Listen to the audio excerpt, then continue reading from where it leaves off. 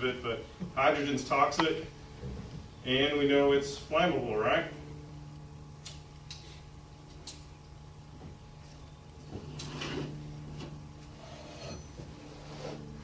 Let's hope our meter stick's wide enough here. You guys ready? Yeah, do this. Why you guys covering your ears? We're not. You might want to. Yeah, buddy. Okay? Where can we get some of this? Think about that. Now, see the balloon's starting to fill up here. I have a little tiny piece of magnesium in there. Can you imagine if someone dropped off an entire truckload in a puddle of water and it's in an enclosed space? What's going to happen? Someone goes in there and lights a match, or there's a spark. You drop a piece of a tool, a chisel or something, and it sparks. Boom! From two chemicals that normally wouldn't hurt you.